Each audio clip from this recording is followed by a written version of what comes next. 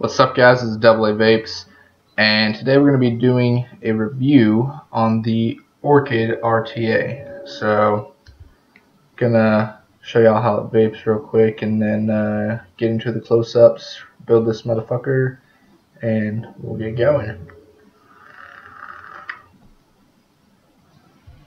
Alright, guys, so we're coming down to the close-up. Here's the box it comes in. I don't know, this is one set, nothing on the bottom. Nice purple dealio there. Pop this open. Here's what it comes with. This screwdriver right here was originally in this pouch. Got extra O-rings and screws. I already used one of the screws because one of them had already stripped out. I don't know where the other one is. I think I may have actually put it back in there on accident, but yeah, so we're going to just kind of set this over to the side here. Alright. Now, also comes with little, what's the wire wicking material, and then it came with, like, pretty sure it was 32 gauge, maybe 34 in there. It was super tiny wire, so I just tossed that, didn't even worry about it. So here's the atomizer straight out of the box. It's up here for you guys to see. It's got a bunch of different levels in it, different O-rings. There's the bottom of it. It is vacuum sealed. There's nothing on the bottom. You have the adjustable pin for the 510. Phillips head on the vacuum seal, which is where you're supposed to fill it, but I don't do that. And then there's that. Inside the box is the drip tip. It's clear as well. Grab this, pop that out of there. It's kind of a pain in the ass to get out of the box. So we're going to set the box aside. Don't got to worry about that anymore. And then there's something from inside. There's a little bit of red felt inside there from the box. Anyways, let's take the 510 right on there. You gotta kind of twist as you put it in. There you go. Alright, so you're gonna kind of show how this breaks apart. So you have 510 here. This top cap comes off of there. All these, the way that these screw in are all plastic, so scared that may be a little bit easy to strip out there, but oh well. And this little piece right here comes off. You can flip it either way. It's interchangeable this way or this way, so there's that. And then we got this middle piece right here. It's got two O-rings on it again. This one is interchangeable. You can flip it either way. You don't have to worry about it. I mean, this is obvious. This goes up. This is obvious. This goes up. So these two middle sections, which you couldn't really tell which way they go, they're interchangeable. This bottom plastic does not come off. It's connected into the metal piece right here. So you have the metal at the bottom. There's your air hole, and then chimney. Screws off of here, and that is metal. You can see in here the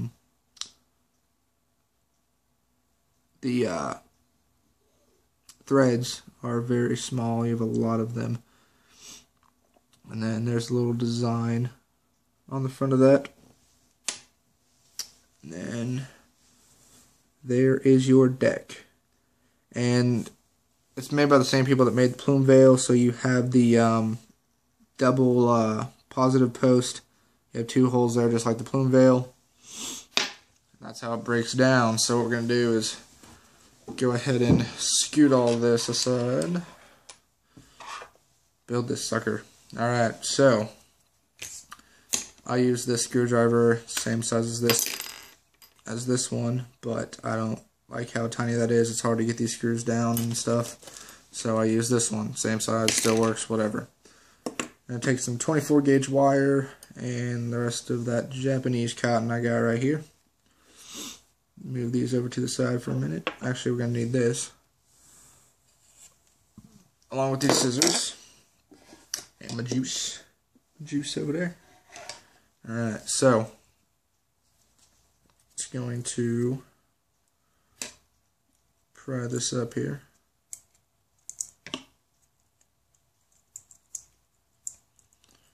Go ahead and unravel some wire. We'll go ahead and tuck it right here. Cut that off. And then we'll push this down in there. Keep that from coming undone. So stick the wire back in there. Now we got about a foot. And we'll go ahead and cut this in half.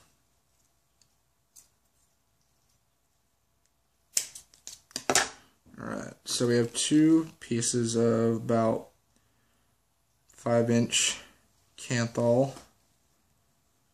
Alright, now this screwdriver is, I believe, similar to a 5/64 drill bit, maybe a little bit smaller, so I'm just going to go ahead and wrap that around here.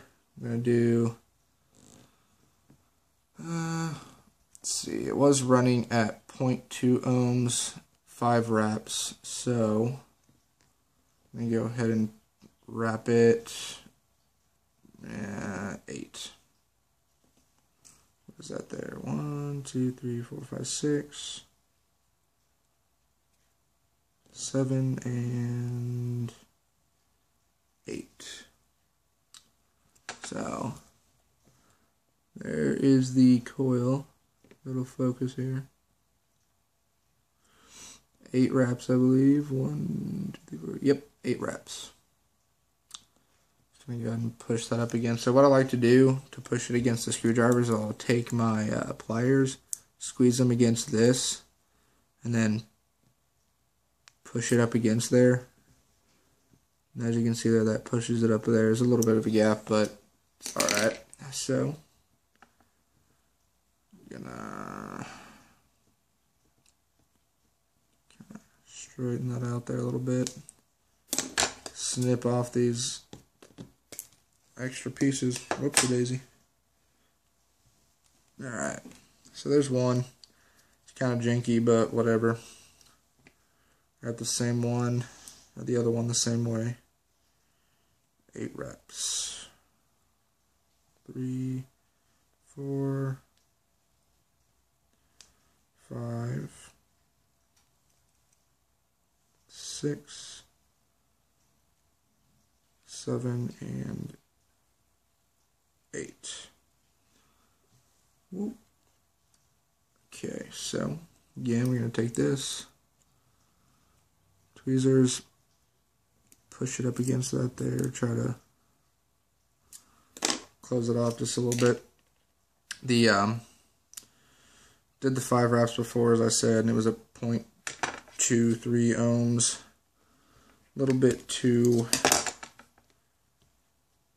small for me. I believe 8 wraps comes out to around this, comes out to about, I think it's 0.45 ohms, which is plenty good for me. That's about where I like it, 0.4, 0.5. So got the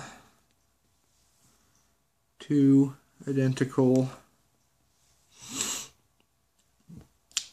coils here. So we're just going to take this, and you want to put it in just like the plume veil in 1 and 3 and 2 and 4. So you're going to cross over the other middle hole whenever you stick these in here. So let me insert these real quick and I'll show you what I'm talking about.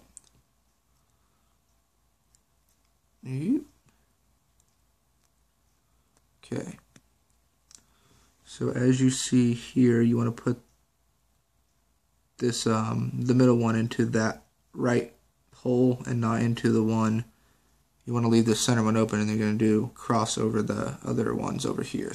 Take the screwdriver, push it in just a little bit, about where I need it, and going to leave a little bit of extra room to move it over that air hole there. The nice thing about having the plume veil type holes is you can tighten them down right once you get the wires in. You don't have to wait to put your other coil in so you can tighten down the center one. You just tighten it down whenever you get it. So that's right there. Take the screwdriver here. You want to position it directly over that air hole. If I can get that screwdriver over this little lip here. I have to use a smaller one just for the time being to get it in there. So you're going to want that to go as much over that air hole as possible. Go ahead and squeeze this down as well, right quick. So let's see. Stick this on here.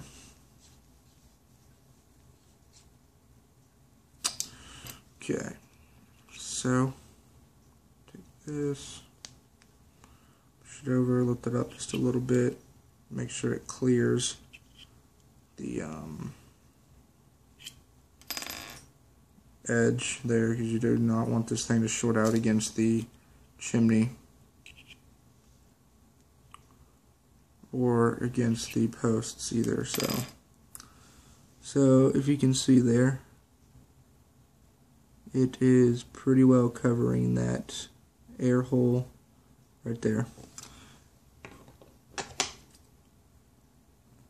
And then you go ahead and snip your wires. If these scissors will cut them, I don't know. Actually, wait, I don't have my clippers in here, I believe. Yep. Thank God for clippers, right? Just gonna... Well, that went all the way across the kitchen, so that's cool. So we're gonna clip the leads, and there's what you're left with, just over that air hole. And I'm gonna go ahead and pause this and do the same thing to the other side. Alright, so got these both pretty equally lined up from the side, same height, everything. Just do a little minor adjustments on the angle of that one. That one's good. So we're gonna go ahead and fire it. And then we'll tighten these down just a little bit. Move this one a tad bit out from the center. I think the other one's good. Another thing you want to keep in mind is you're definitely going to want to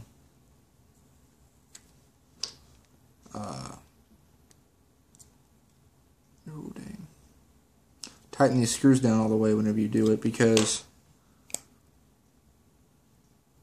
alright, going from the center, but yeah, you're going to want to tighten the screws down, because if you don't get them all the way down, especially on the center post here, you can see that they're flush almost with that, and that's because, whoop, got myself a little bit there. These will move around if you do not get them tightened down the way they need to be. So it's looking good here, I believe. Yep, inside out. So go ahead and just blow on that. With this, what I do is I take an piece of organic cotton or cotton ball, whatever, cut it to about that thickness, about, I don't know, 3 millimeters maybe. And then I take the organic cotton and I actually cut it in half.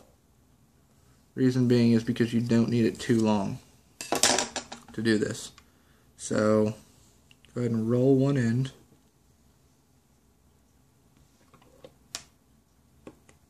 Wake it through. You get it about halfway through, go ahead and just unroll that there. And then you do not need a whole lot. That's why I cut it really short, so I can use about half the cotton as I normally would. So, I mean, you're going to want these things tiny. Not tiny, tiny.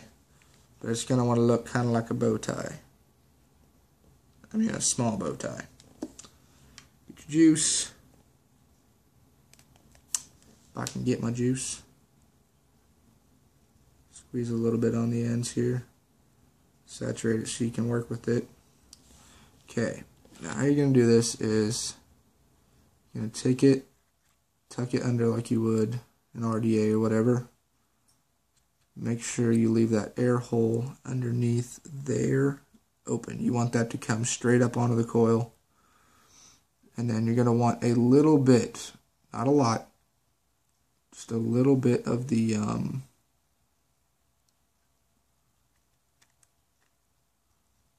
cotton to come down into that channel right there. You can see how it kind of comes down into this channel.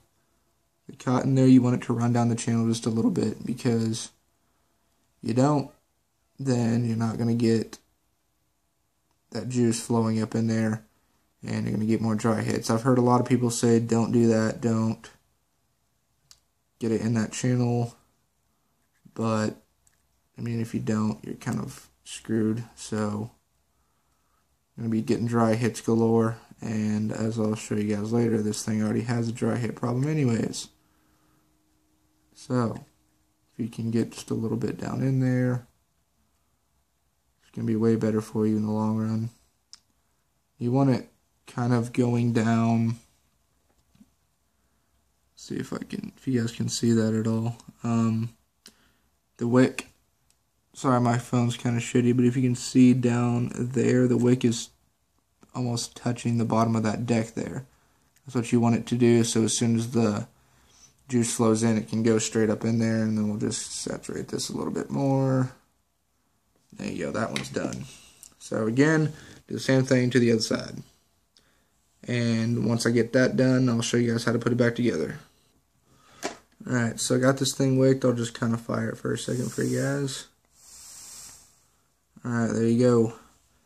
Okay, so you're going to take this piece with the double O-ring. Oh, first off, you want to do the chimney. My bad. Take the chimney, just stick it right on over and start turning. You may get a little bit of cotton down in there that's going to kind of fuck up, but if it's running down those channels, you should be good. Take the one with the double O-ring. Whoop, line it up first, and then screw that back on. Get it tightened down. Get the regular one right here, just plain plastic piece here. There's something on the inside of it though. I'm gonna get that off right quick. Alright. Tighten that one down. And then take your top cap here with the drip tip spot.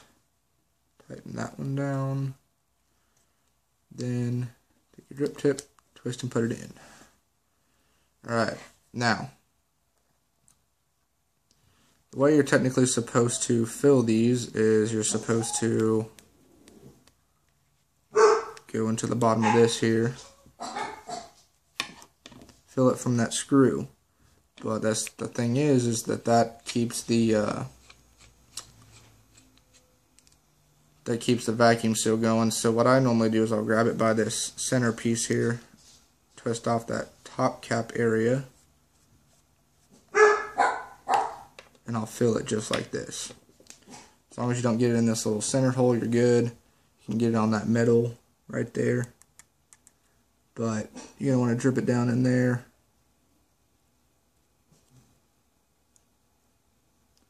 Down to the side, and you'll see it filling up here in just a second. There you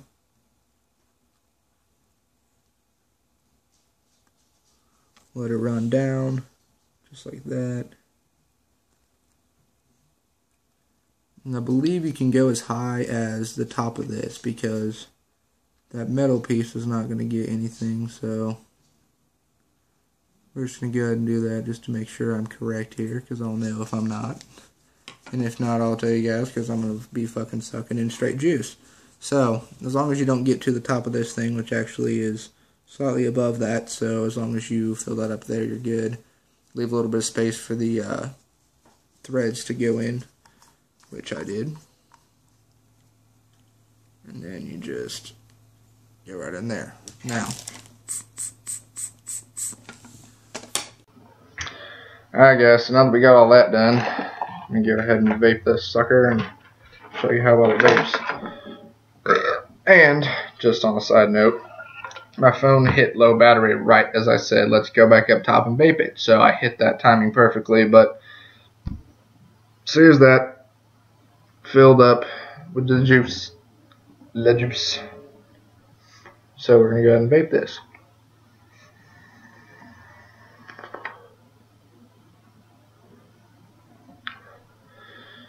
Good vapor. Good vapor production.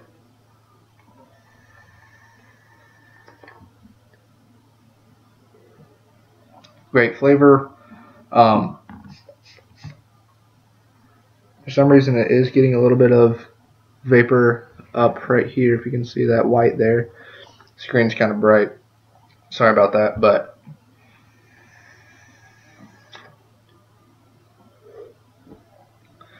not getting any dry hit problems. Now, on to the actual review. Normally you will get some dry hits just because it is a tank. Dry hits happen more than in a dripper because in dripper you're controlling it. Tank it's only feeding in, or an RTA or whatever, it's only feeding in as fast as the wick can suck it up to the coils. So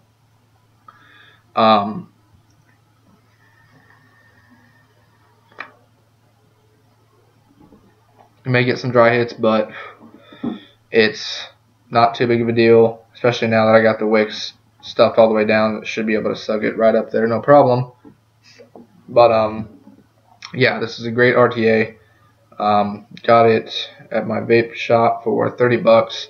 I've seen it 25 at another vape shop, but I just picked it up there because I was already there. Probably spent 5 bucks on gas anyways.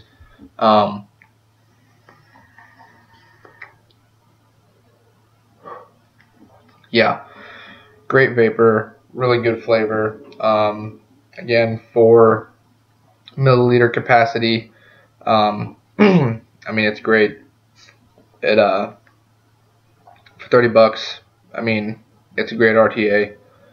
I mean, you could be spending, 60, 70 bucks on a freaking Kanger sub tank. Yeah, this doesn't have adjustable airflow, but I mean, that was my full inhale, so let's do this.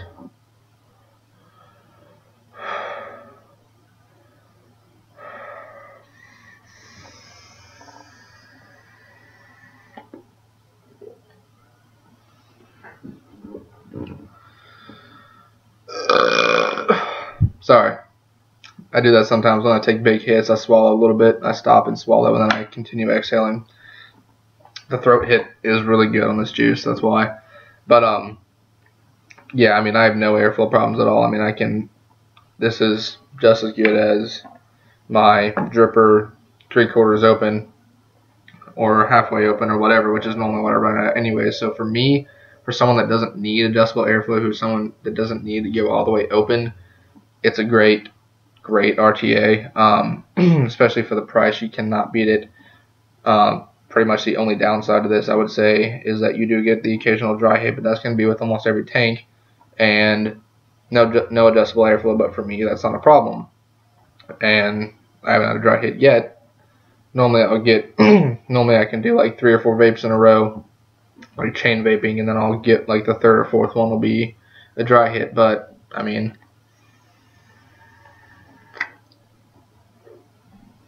haven't had any burnt taste yet. So yeah, great RTA. Definitely pick it up if you guys can. If you guys don't have that yet, it is amazing. It does run through juice a lot because, as you can see, it puts out a lot of vapor. But I mean, I guess that would be kind of another downside. But I mean, that's because you're getting that, dripper type performance from this without having to drip every 5 seconds. That's what I love about this thing. Rebuilding is super easy. I mean, there's really not a whole lot negative I can say besides the airflow and the occasional dry hit. But I mean, the airflow is not a problem for a lot of people. I mean, a lot of people, there's going to be plenty enough airflow. Unless you're going for cloud chasing, you're not going to use the tank anyways. So for most people, I would say 90% of people, that's going to be enough airflow. Yeah, so I mean, definitely check it out if you guys can. Comment if you have any questions. Comment if you guys want to say something else that I missed. Give me tips for the video, whatever. Subscribe if you'd like to. I would really appreciate that. And thank you guys for watching. I'll see y'all later.